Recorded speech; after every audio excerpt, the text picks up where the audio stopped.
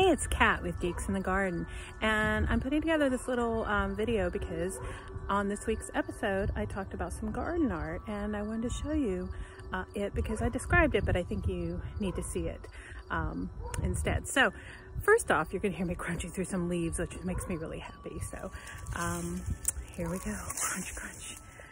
First this week we did talk about gnomes, the history of gnomes, and here's one of my little guys. This is the traditional looking gnome.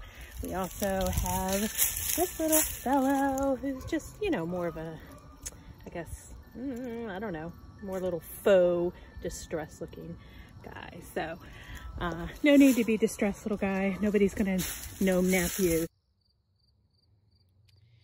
Here we go. Here is my nerdy sign. As I mentioned in the show, these are individual fence pickets that I use. You can also use any scrap wood that you have hanging around.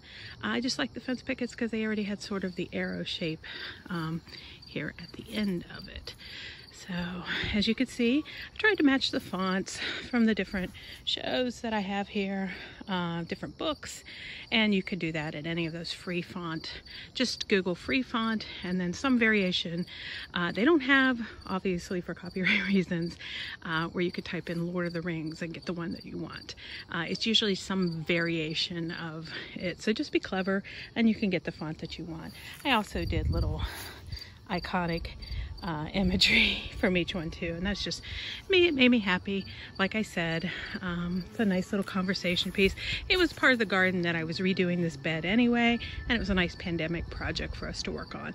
I'm going to show you other examples so you can get some ideas, and I'll show you some photos of the process that I did to put these together.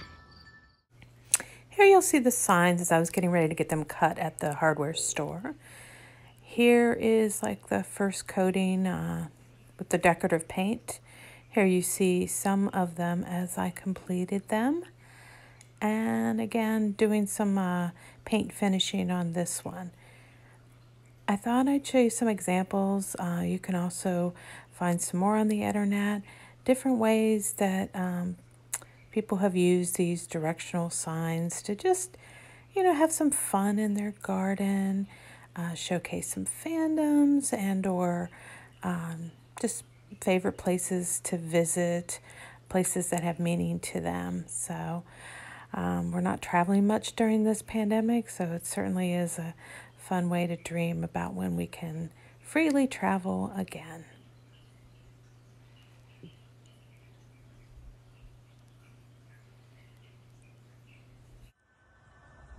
Last but not least, I don't think there's many people who like really adore gardening that also don't love reading.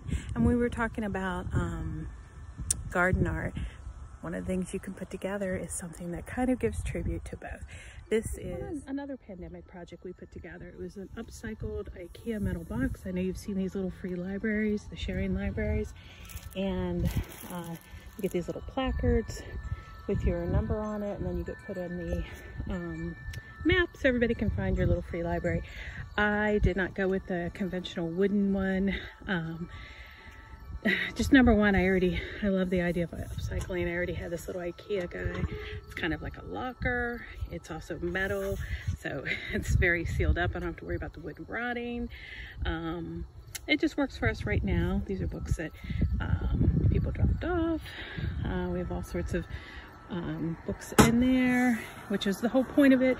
You take a book, you leave a book, and it's another pandemic project and garden art that kind of makes me happy.